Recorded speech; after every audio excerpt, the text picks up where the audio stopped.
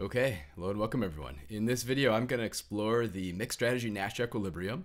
I'll talk about the best reply correspondence and some of the logic, and then I will examine what happens to the mixed strategy Nash equilibrium when you change the payoffs of one of the players. So, okay, here's the game that I'm going to analyze. So suppose we have two players, one choosing rows, one choosing columns. This row player has strategies of up or down. The column player has strategies of left or right. And then we have our four corresponding strategy profiles. Up left, which yields payoffs 4, 1, 4 going to row player, 1 going to column player. Up right, which yields payoffs of 0, 0. Down left, again, yielding payoffs of 0, 0. And then down right, yielding payoffs of 1, 4. So we want to find the pure strategy Nash equilibrium. So in pure strategies, when players only use one strategy, we want to find the mixed strategy Nash equilibrium. Matter of fact, like any game has to have at least one Nash equilibrium, and if there's no pure strategy Nash equilibrium, it's got to be a mixed strategy. And then we want to draw the best reply correspondence. Okay, so the first thing is I will find the two pure Nash equilibria by best response method. And so here I've underlined, but let me kind of explain what's going on here. So the first thing I do is I'm going to take the perspective of my row player, and I'm going to think, okay, I could use up or down. What happens, hypothetically, if column player has chosen left? What's my best response as row player? Oh, if column player chooses left, row player's best response is up. So row's best response to left, row's best response of row player to left. That's what this notation's saying. This is best response notation. This is going to be up. Why? Well, because 4 is bigger than 0. So if column player chooses left, row player better choose up because 4 is bigger than 0. So if underlined 4. Okay, well, what if column player were to choose right? So row's best response to right, row's best response of row player to right is down because 1 is bigger than 0. So I've indicated that there.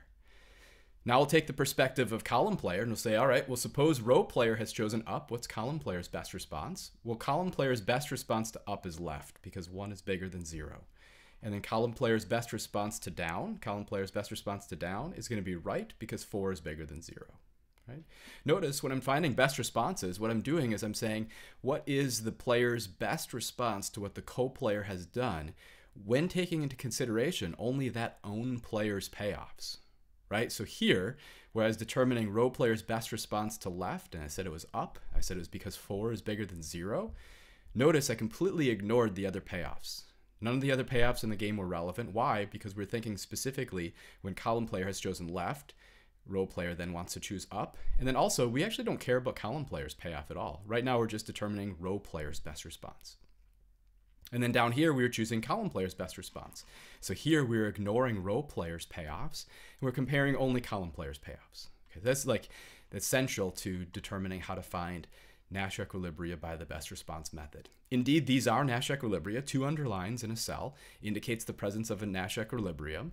Nash equilibrium is defined as a situation where no player wants to switch alone. So the more precise definition, it's that a strategy profile is a Nash equilibrium if no player has a profitable unilateral deviation. What that means is if we're at, for instance, up left, that is a Nash equilibrium. That strategy profile of up left is a Nash equilibrium because no one wants to switch alone. If column player is choosing left, row player doesn't want to switch to down because they get 0 instead of 4. If row player is already choosing up and column player is at left, column player doesn't want to switch to right because they would go from 1 to 0. But of course, that's exactly like how we found this as a Nash equilibrium in the first place, was by determining where they're best responding. Okay, so the next thing we want to do is we want to find the mixed strategy Nash equilibrium.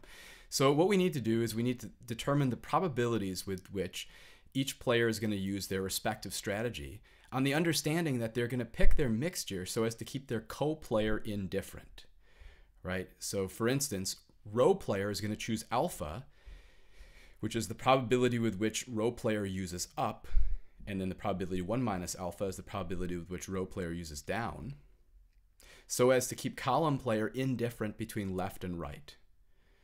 Right? So row player is choosing alpha, it's choosing its mixture over up and down in order to keep column player indifferent between left and right. So here's how this works. Column player is going to choose left when? Well, when does column player choose left? Column player chooses left when the payoffs from 1 times alpha plus 0 times 1 minus alpha exceed the payoffs from 0 times alpha plus 4 times 1 minus alpha. That's this down here. So this is This is column players' possible payoffs when choosing left. This is the payoff to choosing left for column player when row player chooses up, and then when row player chooses down with some probability. And then this is column players' payoffs from choosing right. That's what's over on the right-hand side. So this is their 0 with probability alpha, and then 4 with probability 1 minus alpha. And you can do this calculation. So, okay, this simplifies nicely. We have alpha here. This goes away. We have a 0 here. This is 4 minus 4 alpha. Good. Move this over. We have 5 alpha. This is a 4. So when alpha is bigger than 4/5, then column player will choose left. When alpha is equal to 4/5, column player is indifferent. So row player's mixed strategy Nash equilibrium is going to be playing up 4/5 of the time and playing down 1/5 of the time. And that's what's necessary to keep column indifferent between left and right. What about column? Well, column's going to choose beta. Column's going to choose beta, which is the probability with which column plays left, so as to keep row player indifferent between up and down. If this up and this down being written here isn't bothering you already, now it will because I pointed it out. It's been bothering me this whole time, and I want to go back and switch it, but it's too late. Okay, so column chooses beta to keep row indifferent between left and between up and down. I can't see behind my microphone. Row chooses up when? Well, row chooses up when their payoffs from choosing up exceed their payoff from choosing down. So what's row players' payoffs from choosing up? It's 4 with probability beta plus 0 with probability 1 minus beta. What's their payoff with choosing down? It's 0 with probability beta plus 1 with probability 1 minus beta. So that's row's payoffs here. 4 with probability beta, 0 with probability 1 minus beta, and then 0 with probability beta plus 1 with probability 1 minus beta is row's payoffs from choosing down. This is row's payoffs from choosing up. Row chooses up. Row chooses up when beta is greater than 1/5. When column is playing left more than 1/5 of the time, row player is going to choose up. If you're staring at the payoffs, that's totally natural, right? If we really think that column player is shading towards left, of course row player is going to shade towards up, right? Because that 4 is bigger than the 1. Okay, so column's mixed strategy Nash equilibrium is going to be 1/5 left plus 4/5 right. Okay, now let's find the best reply correspondence. So the first thing I want to do is I want to get the endpoints of this graph. So we already had those already. We actually determined row player's best response to left was up, row player's best response to right was down, and then we know row player's best response to column's Nash mixture is row's Nash mixture. Right? That's just this from right here. Column's best response to up was left. You can see that in the table. Column's best response to down is right. You can see that in the table. And then column's best response to row's Nash mixture is column's Nash mixture. All right, so now we've got all the endpoints of all the interesting points of the graph we want to draw. I'm going to translate this best response of left equals up and best response of right equals down into our alpha beta probabilities. So remember, alpha is the probability with which row player plays up. So if row player is best responding by choosing up, that's equivalent to saying alpha is going to be 1, playing up with certainty. If row player's best response is down, that's equivalent to saying alpha is 0, so that's playing down with certainty, right? And then so on and so forth for column player's best response and row player's best response. So when alpha is 1 or alpha is 0, those are our pure strategy, and I'm going to put this on our best response correspondence. So now you're like, what is this? Okay, so here we have alpha, right? So this is probability, alpha ranging from 0 to 1. Here we have beta. So alpha is the probability with which row player chooses up. And beta is the probability with which column player chooses left. So when alpha and beta are both 1, that ought to pick out strategy profile up left. Indeed, that's how I've labeled it. When alpha is 0 and beta is 0, that should pick out strategy profile down right. So I've labeled this. All right, so now what I'm going to do is I'm going to say, okay, we have to get from 0 to 1. So let's start shading along the axis, and then we're going to get to some break point. This is going to correspond to our Nash strategy. And so I've labeled this as 4/5. And then I've gone up here. I've made this 1/5 over and up, and I've labeled this point 4/5, 1/5. This is the point where alpha, right? This is the alpha axis. This is the point where alpha is 4/5, where row player is playing up with 4/5 probability, and where the beta coordinate is 1/5, where column player is playing left with 1/5 probability. This indeed is going to be our mixed strategy Nash equilibrium. So our 3 Nash equilibria are labeled on our best reply correspondence. So apart from it just being a pretty picture, let's think about the interpretation of this. So this is why it's useful. It's thinking about how changes are going to tip behavior in one direction towards another. So my note here, notice when alpha is bigger than 4/5, when alpha is bigger than 4/5, so for alpha bigger than 4/5, we're at this portion of the axis. What ends up happening? Oh, then beta jumps up to 1. Let's think about that relative to the table. If alpha is bigger than 4/5, that means if row player's playing up kind of a lot of the time, what's going to happen more than 4/5 of the time? Now beta is going to jump to 1, right? So what's happening is as alpha rises, the likelihood that row players playing up rises above 4/5, column players all of a sudden realizing this 4 is increasingly off the table, and I'm playing for this 1 if I'm column player. So that's why if a row player starts playing up with probability greater than 4/5, column player is just going to start playing left, putting probability greater than 1/5 on left. That's what this is saying. Now, if we find out, so this is and if alpha is less than 4/5 from our best reply correspondence, when alpha is less than 4/5, what's beta? Oh, this is along the beta, this is where beta is 0, right? Look at this, this is the beta axis. So this is where our beta coordinate is 0.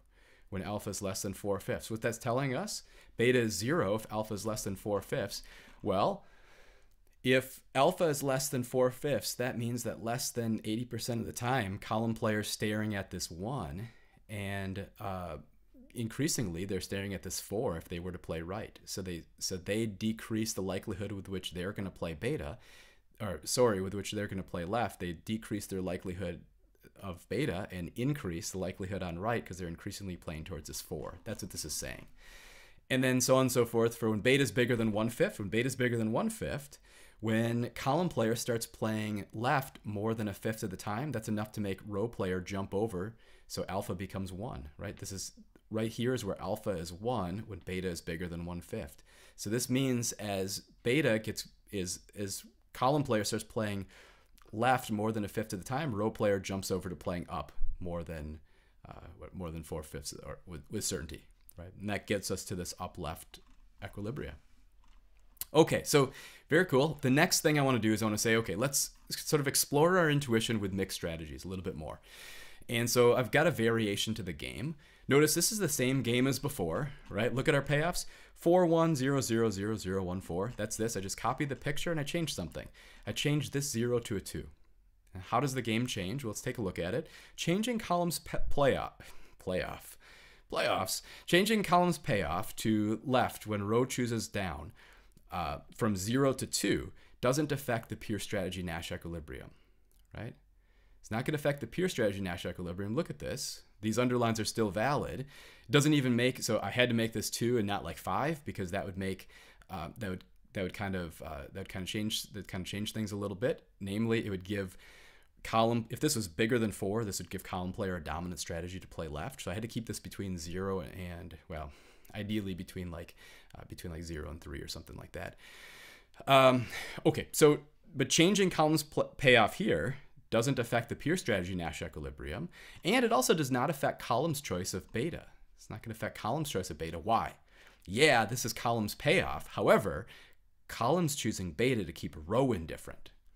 So column chooses beta to keep row indifferent between up and down. So row chooses up when, and this is just the work from before. So columns mixed strategy in that mixed Nash equilibrium strategy is still 1/5 playing left 1/5 of the time and right 4/5 of the time, because changing this payoff doesn't affect row's indifference.